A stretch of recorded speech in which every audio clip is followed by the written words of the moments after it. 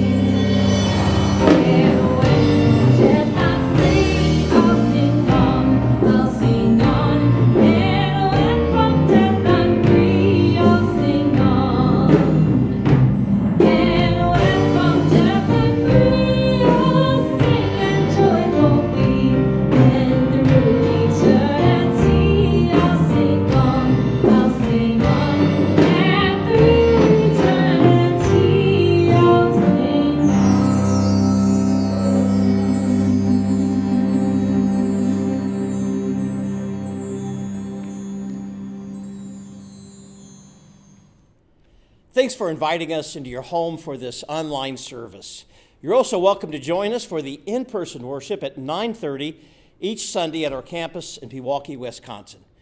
Wearing a mask is necessary. Seating is spaced for physical distancing, and the building is sanitized to eliminate viruses and germs.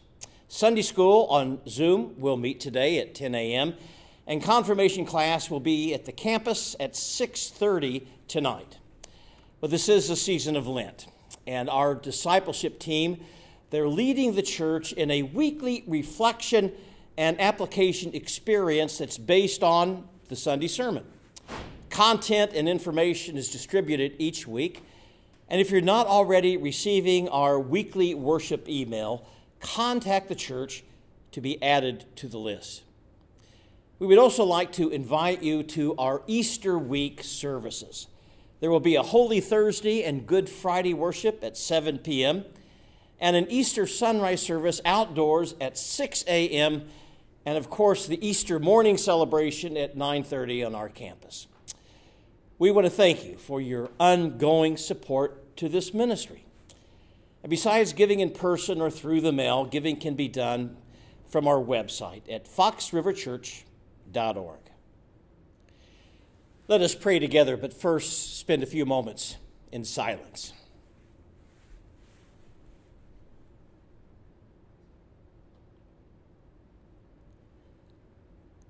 O God, we pray for courage to be the people that you have called us to be. People who seek peace through your love for all people. Surely we must test your patience. But we know that your love is all-encompassing, never-ending, always forgiving. And so this is our hope, that you would love us unconditionally. For we know and struggle with our imperfections and our shortcomings. But Lord, we bring them before you, and we pray for your grace and mercy. You are our hope. You are the hope of the world. And it is in this hope that we live and move and have our being. We lift up the people of this country and those in our prayer network. Give us all strength and courage for the days ahead, and help us to find ways to not alienate others, but to affirm the goodness of the gospel for all people. We lift up those in our family who are sick or hurting in any way. Give them peace and strength to face their situations. Give strength to the addicted. Comfort those who are victims of violence. And help us find ways to feed the hungry. God, we ask you to help us to be change agents in this world. Give us the courage to speak out about our faith, to teach those around us about your love for all, and to lead by example, showing and speaking with respect to others. All these things we ask in the name of the Prince of Peace, who taught us to pray, saying, Our Father, who art in heaven, hallowed be thy name. Thy kingdom come, thy will be done, on earth as it is in heaven. Give us this day our daily bread, and forgive us our debts, as we forgive our debtors. And lead us not into temptation, but deliver us from evil. For thine is the kingdom, and the power, and the glory forever. Amen. A scripture reading from the Gospel of John, the 14th chapter, verses 15 through 27. If you love me, keep my commands. And I will ask the Father, and he will give you another advocate to help you and to be with you forever. The Spirit of truth. The world cannot accept him because it neither sees him nor knows him, but you know him, for he lives with you and will be in you. I will not leave you as orphans. I will come to you. And before long, the world will not see me anymore, but you will see me. Because I live, you will live also. On that day, you will realize that I am in my Father, and you are in me, and I am in you. Whoever has my commands and keeps them is the one who loves me. The one who loves me will be loved by my Father. And I too will love them and show myself to them. Then Judas, not Judas Iscariot, said, But Lord, why do you intend to show yourself to us and not to the world? And Jesus replied, Anyone who loves me will obey my teaching. My Father will love them, and we will come to them and make our home with them. Anyone who does not love me will not obey my teaching.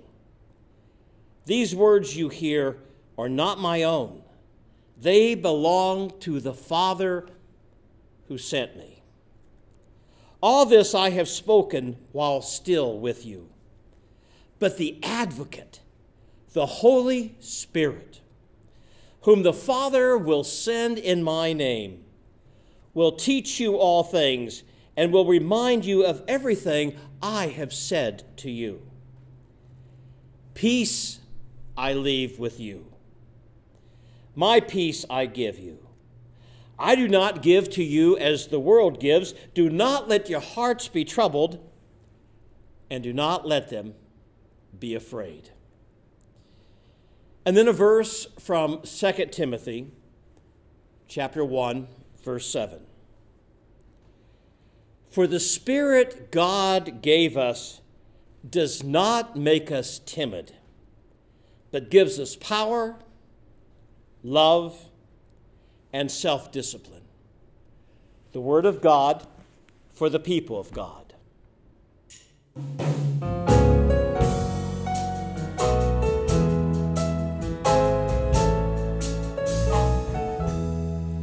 Jesus calls us o'er the tumult of our lives, while restless sea, day by day, his sweet voice sounded, saying, Christian, follow me.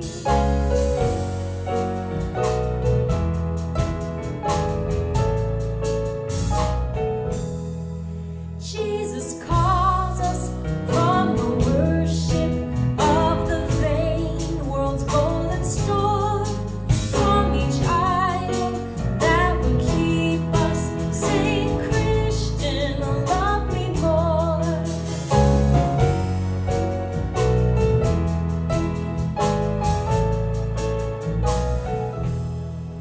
In our joys and in our sorrows, days of toil and hours of ease, still he calls in cares and pleasures, Christian, love me more than these.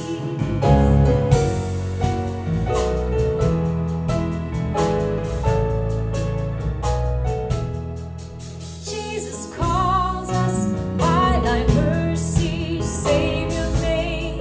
We hear thy call, give our hearts to thine obedience, serve and love, be best of all.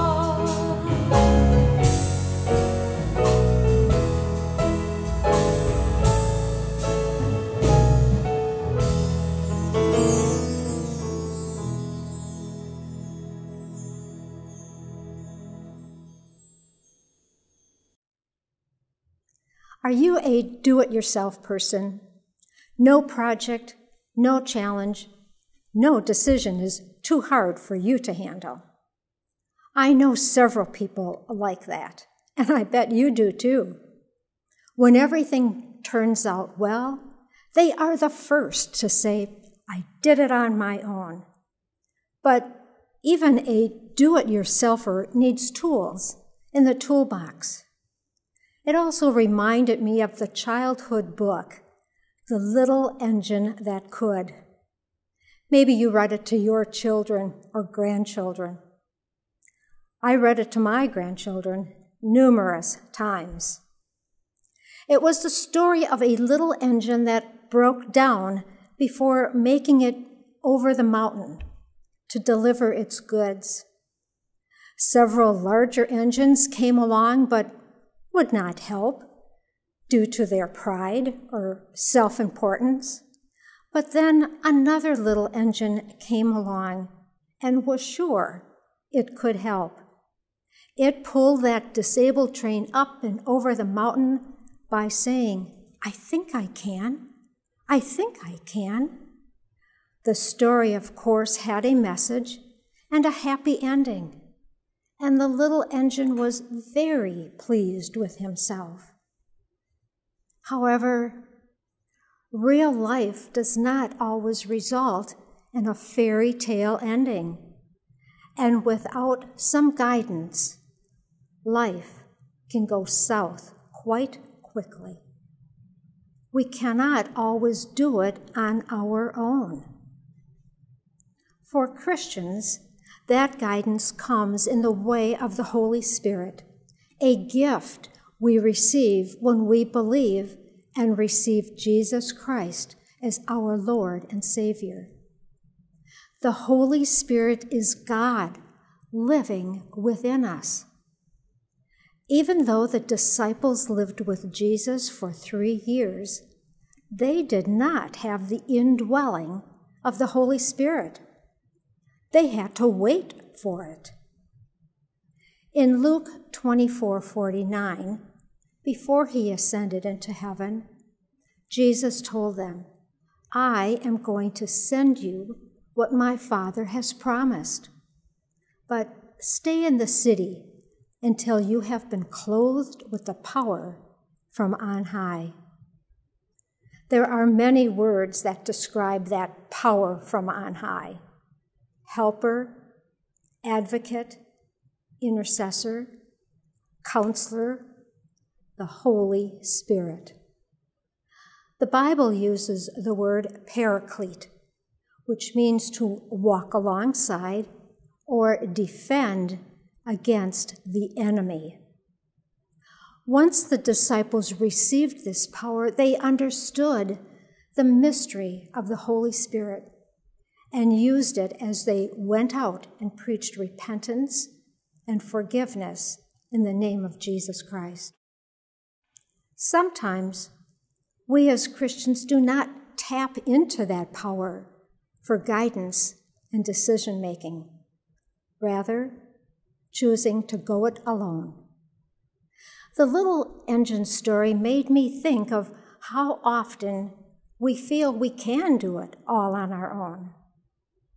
But being Christians in the real world, we know we cannot live a godly life without walking in the power of the Holy Spirit. As I reflected on Pastor Lonnie's messages that he was preaching this Lenten season, I started thinking of how the power of the Holy Spirit was being manifested in those messages. I looked at them as tools in the toolbox for the do-it-yourselfer. Even the little engine probably had a toolbox.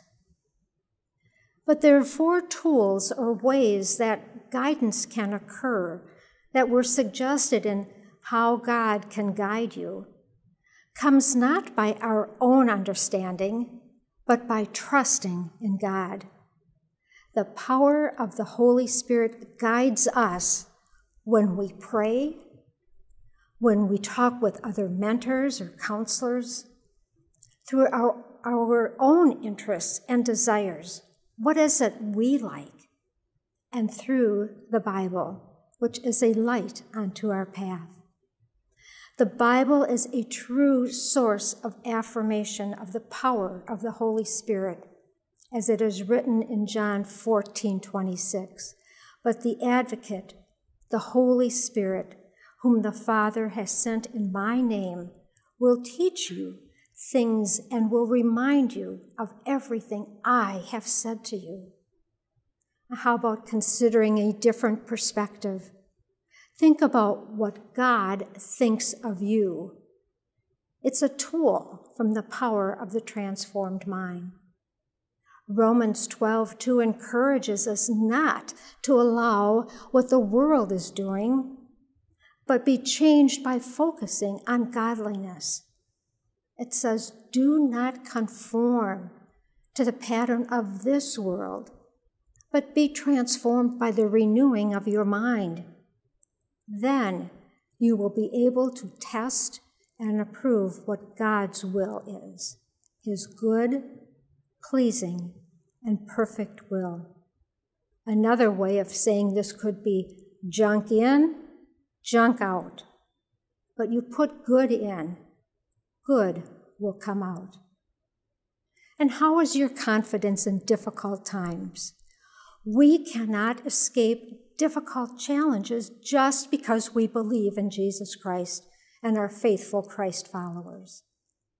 It is difficult to see struggles as tools in our toolbox. But Scripture tells us that perseverance produces character, and character produces hope.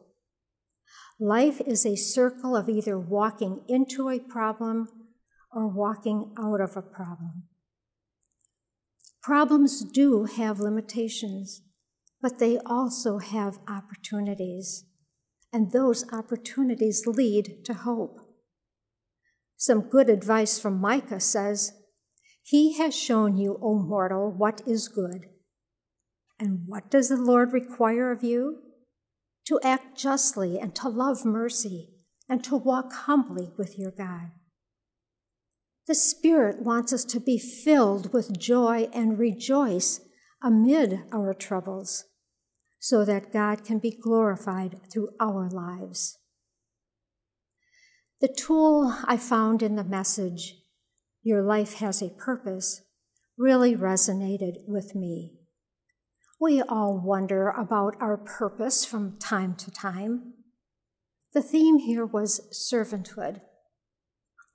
Be like Jesus, who came to serve and not to be served. Look at your life. Where have you been a server rather than the one who expected to be served? God becomes our helper through the power of the Holy Spirit when we pay attention to the guidance He is providing. I would not be standing here today if it were not for the power of the Holy Spirit. My journey here has taken many twists and turns. I had not always felt the power or paid attention to the guidance I was sensing from deep inside me. I called them promptings. I was obedient to some of them, and then not so much with others. One of those promptings was from Bob Daringer. He asked if I would be interested in helping him with starting a grief support group here at church. That prompting came in 2013 and has led to a very rewarding ministry of 8 years, walking the grief journey with people who have lost a spouse. It wasn't too long after that, Pastor Lonnie encouraged me to attend a workshop for Stephen Ministry, which is a Christian, confidential, caring, one-to-one ministry to individuals experiencing difficulties in life. I was so impressed with the program, I told Pastor Lonnie, we really should consider becoming a Stephen Ministry church. After completing 50 hours of training with another member of the congregation, I became a Stephen minister. There are now 4 Stephen ministers here at Fox River, and we are ready to provide a listening ear and walk alongside anyone who is hurting. We partner with the Stephen ministers at the Community United Methodist Church in Elm Grove, and we work together to meet the needs of both congregations and our communities. Although I thought facilitating the grief group and serving as a Stephen minister was enough, I was being prompted to pursue another avenue of caring and serving the Lord.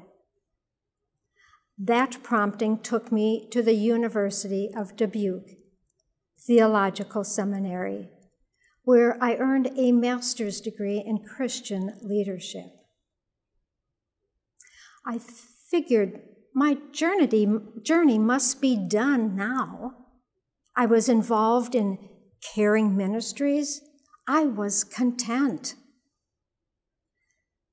Then I experienced a huge prompting, one that I kept turning my back on, telling it to go away. But it did not go away. It kept coming back. I began to feel like Jacob, who wrestled with the angel of the Lord. I wrestled many, many nights. Finally, I threw up my arms and said, "All right already, I give up."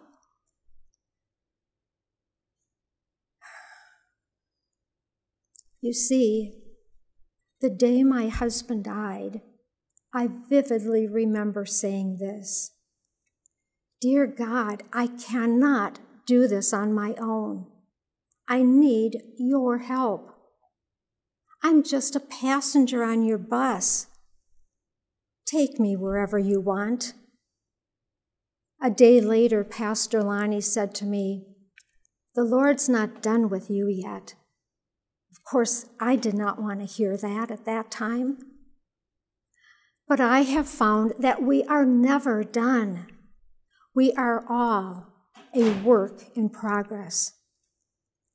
Years have passed, and the bus stopped. And the Lord said, "It is time for you to get on another bus and start a new journey." That is the power of the Holy Spirit for me. And that is why I do what I do. The Holy Spirit is a gift we receive. But it's up to us to choose how we will use that gift and how we will relate to the Holy Spirit that indwells within us. Do you remember the do-it-yourselfer and the little engine from the beginning of this message? Every DIY person and the little engine in life need a toolbox. I hope you have been collecting tools from Pastor Lonnie's messages this Lenten season that can be used to strengthen our walk with Jesus and to rely on the power of the Holy Spirit so that we can be transformed more into Christ's likeness. Will you be sensitive to the Holy Spirit or ignore him like I did for several years? May these words from Romans 15 spur you on. May the God of hope fill you with all joy and peace as you trust in him, so that you may overflow with hope by the power of the Holy Spirit. Amen.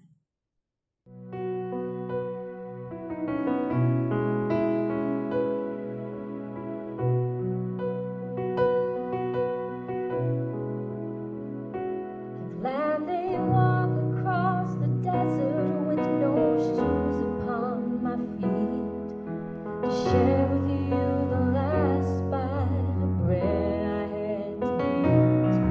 I will swim out to save you in your sea.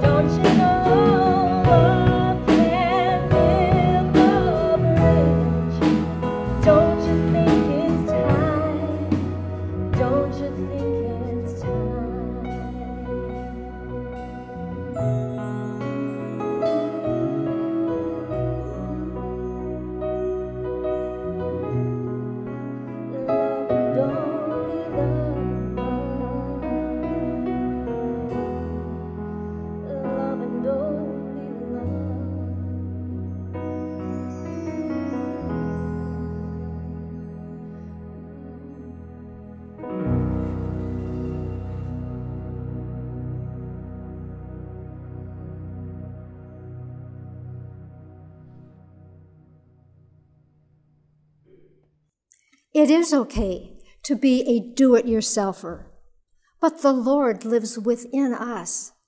Embrace him and be filled with peace and joy with his gracious gift of the Holy Spirit. And now may the Lord bless you and keep you. The Lord make his face shine upon you and be gracious to you. The Lord lift up his countenance upon you and give you his everlasting peace and joy. And all God's people said, Amen.